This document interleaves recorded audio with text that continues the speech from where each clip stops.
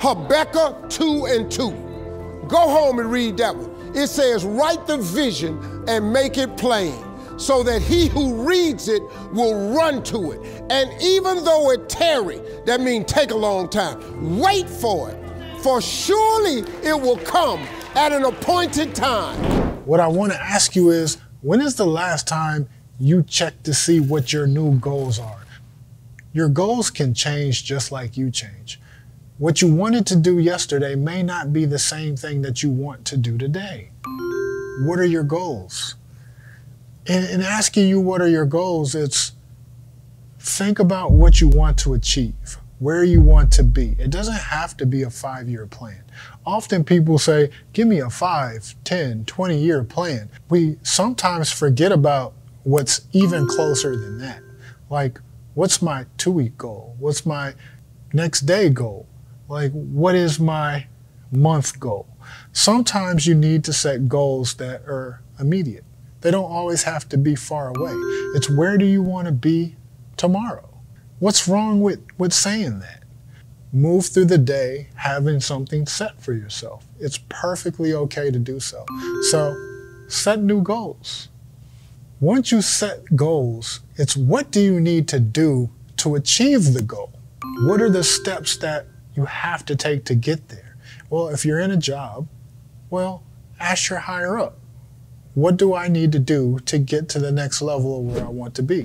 If it's with a client, ask your client, maybe, how can I help you better so that our working relationship can continue to grow? If it's with banking or anything like that, like you just want to manage your money better that you've been making from doing the jobs, you can ask for financial assistance and go, well, where can I invest this money that I'm making so that it can grow, so that at some point when I decide to hang everything up, the money will work for me and not me just working for the money.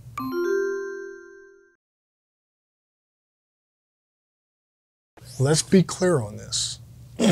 And I want you to let this one sink in. Be very specific with your goals. If you leave your goals extremely broad, then you're not really working towards that specific thing. You're working towards something that's extremely loose. Like, for instance, if you go, I want to make a lot of money. Well, that doesn't mean too much, because a lot is a very, very, very big statement. And a lot is also not a number. So what are you truly working to if you don't know? If you want to make more money, simply say, I want to make $120,000 in 3 months, in 2 weeks, in a year. Start giving yourself more specific goals and checkpoints for yourself, because then you're starting to set a marker for what you're going to work towards. Habakkuk 2 and 2. Go home and read that one. It says, write the vision and make it plain, so that he who reads it will run to it. And even though it tarry, that means take a long time, wait for it, for surely it will come at an appointed time.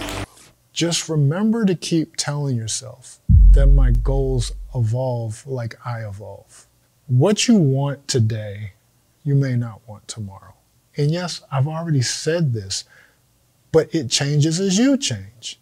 So be flexible with your goals in the sense that allow them to move, because you will move. You will change. So don't be so stuck in one place that even if you're starting to see that this goal is not necessarily where I want to be, but I spent so much time on it that I want to just keep going, well, you're wasting your time. So let's modify, let's evolve, let's change our goals. That's what we can do this year. Reassess your goals. Now that you've heard this video, what I'm telling you to do is, first, write your goal down. But I also want you to like this video and subscribe to my channel, Creatively Speaking, because when you do that, it helps me greatly. And I appreciate it, because one of my goals is to reach more people, gain more subscribers. But I want you to be creative. I want you to stay stress-free. And I want you to do amazing work no matter what it is you do.